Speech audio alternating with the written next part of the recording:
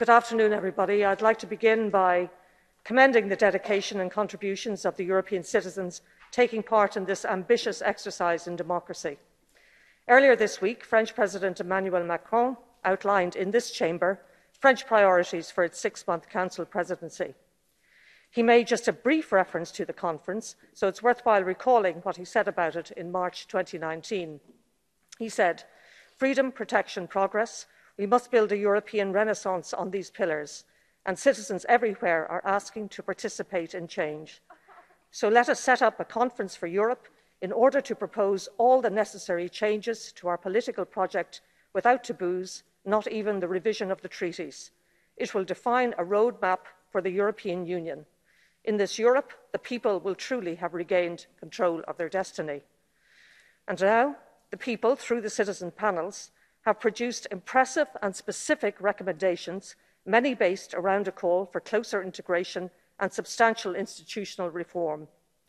Citizens want the EU to be more active on climate change, public health, human rights, gender equality, rule of law, security and defence. Citizens also want greater involvement in decision-making and more accountability from decision makers. They want to know essentially what happens in Brussels, how does it happen, and who makes it happen.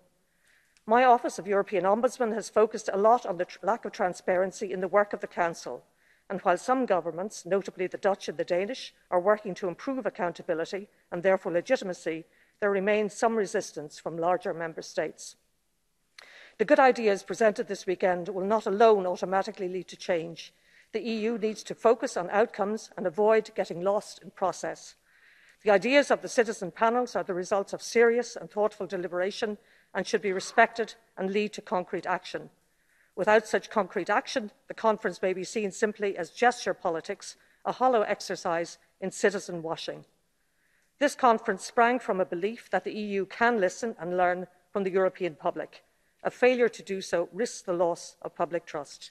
Thank you for your attention.